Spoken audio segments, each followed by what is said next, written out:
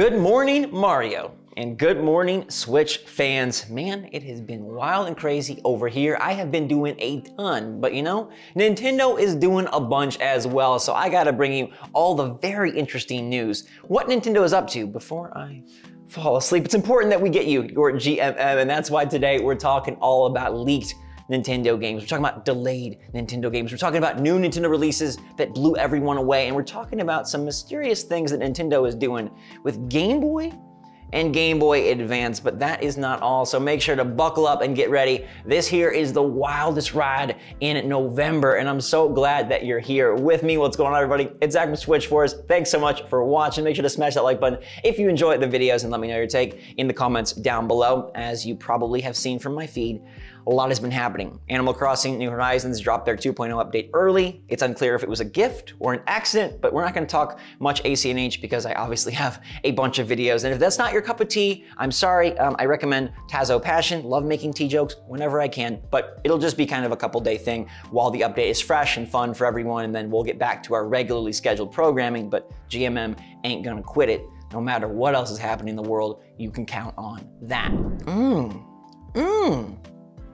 It's so good. I feel like the tea is best on days where the news is the most awesome. And so we're gonna kick it off with some really cool stuff about Darksiders. We all know this franchise. It's a popular one and it's popped up on Switch many times. Actually, it's popped up on Switch 4 times because all the Darksiders games are on Switch. Darksiders 3 recently arrived, and now it seems like there is a 4th main Darksiders game, or something new in the Darksiders franchise, because new official art popped up from an artist who previously worked on Darksiders and now is making new promotional material for THQ Nordic, and it looks like he has drawn up a very angry lady. Fans have noticed that this looks to be Lilith, mother of the Nephilim, who has featured previously in the Darksiders franchise, and while we have no idea what they're doing, it stands to reason that THQ Nordic would want to keep this IP afloat. Now, I personally love Darksiders Genesis, which was a twist on the series that brought in co-op. Full co-op is something people have wanted and dreamed of for a while, and initially that's what they said their plans were for this franchise, that they'd introduce all the horsemen, and boom, they would bring it to a co-op game. Could this be what it is? Or could this be something where we play as Lilith? Are we swapping sides? What's going on?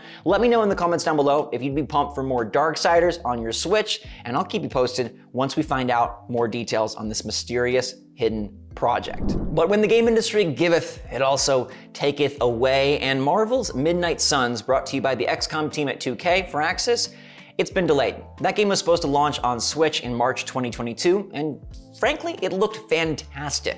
A nice mix of XCOM and Wolverine and card battling. I am here for it, but the game is not here for it because they delayed it to second half 2022. No specified month or day. They just said, hey, on behalf of Firaxis Games, thanks for sharing how excited you are for Marvel's Midnight Suns. We've been thrilled to see your reaction. We decided we made a very tough decision to move our launch to the second half of 2022.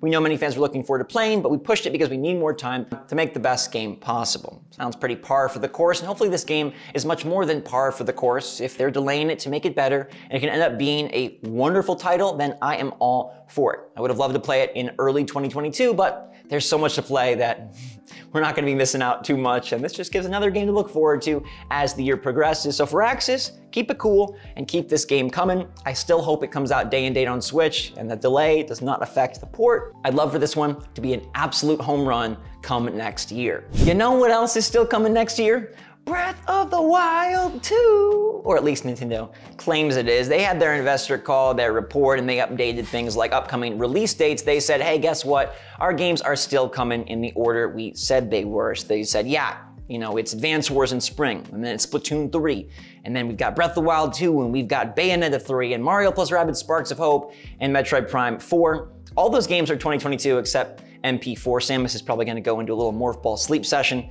for at least a year or two before another game in that series drops. But hey, Breath of the Wild didn't get a delay yet. We'll have to wait and see what its window is. I'm, at this point, fully expecting second half 2022. Any signs of a summer release to me have kind of gone with the wind, and so I would believe this is probably their big fall title in 2022, but it's good to know that it's still not delayed, right? At this point, like, that feels like a victory. Please let me know if you're still excited for Breath of the Wild 2, and I expect all of you to say absolutely I am. SMT V is the next game up for Nintendo's lineup, and it's the first half of their November release schedule, and it's freaking amazing. The Metacritic for SMT V is sitting at an 87 with a bunch of scores above the 9 level, and it seems like people are in love with this one.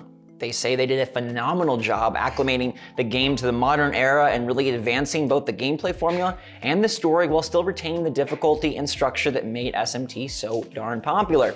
Now, it's great to see another Switch game succeed and evolve itself up on this platform. The Switch is just downright awesome at taking games to the next level, and SMT seems to be no exception. I did see a few reviews say that the story didn't really hit home with them and it felt a little paper thin, but then others said they loved the story. It seemed like everybody agrees though, the battle system and the combat is where it's at. That is the star of the show, and for me, that's awesome. In a game like this that runs across so many hours, you're gonna be doing a lot of demon dueling, and I'm glad that is the best piece of this puzzle, but many people thought this game was just amazing all around. So if you're ready to sink your teeth into a big JRPG for this holiday season, it seems like Shin Megami Tensei V is the place to play. Let me know in the comments down below if you're gonna pick this one up, especially now that the review scores are so star-studded. Let's quickly talk sales figures. I know sometimes numbers aren't the most exciting thing, but they are important, especially when history is involved. Now, Nintendo Switch has reached 92.87 million units sold, approaching the triple-digit 100 million mark. It's really close to Wii,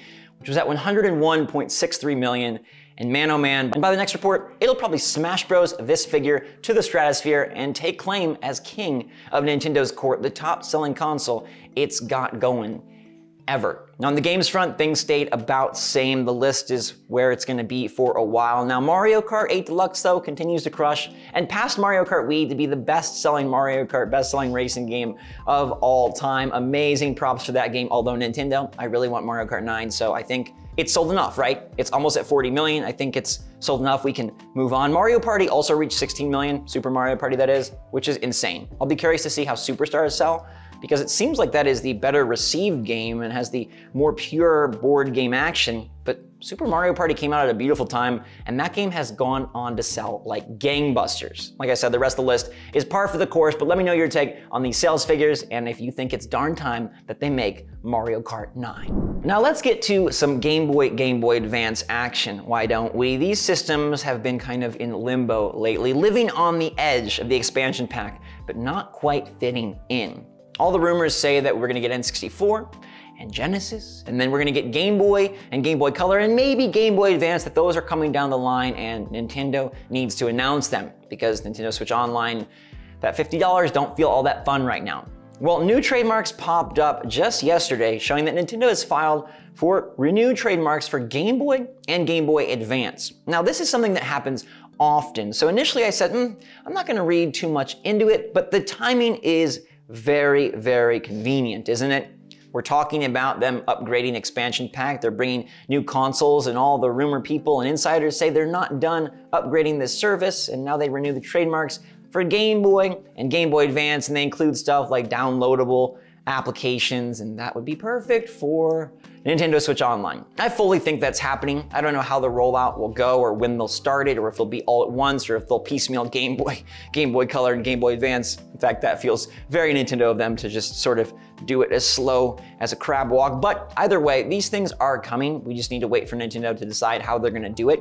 At this point though, I think it's probably a 2022 project. We are getting really close to the tail end of 2021. We saw Advance Wars pushed out of this year, and I don't know that there's much more marketing space for them to move a new thing onto our Switch. Although I'd love it, I think we're gonna have to wait till 2022 to see Game Boy and Game Boy Color and maybe Game Boy Advance, but that would be a big win. And hopefully they just manage to make them have far less problems than the N64 titles that are glitched like Goofy. Let me know in the comments down below if you'd be more likely to buy into the expansion pack if they added Game Boy and Game Boy Advance. I know the answer is yes, but let's just say it for Nintendo, okay?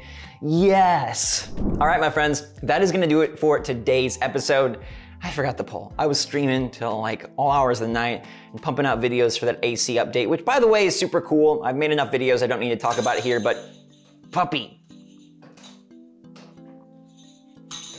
But I do really enjoy it, and they just pack that thing full of content, 9,000 items and a bunch of NPCs and just so much good stuff. So check out those videos if you're interested. Otherwise, I'll be back for another episode of GMM tomorrow. Until that time, my friends, thank you so much for watching. Make sure to hit that like button on your way out. Stay safe, stay healthy, stay happy, stay positive out there. And if you're having a tired day where you feel down and out, just pick a goal, one thing, even if it's just to make it to the end of the day, or make someone proud, or just get that donut you've been waiting for. And I promise you, you will get there. Till that time, everybody, thanks again. Love you lots. SwitchForce, out.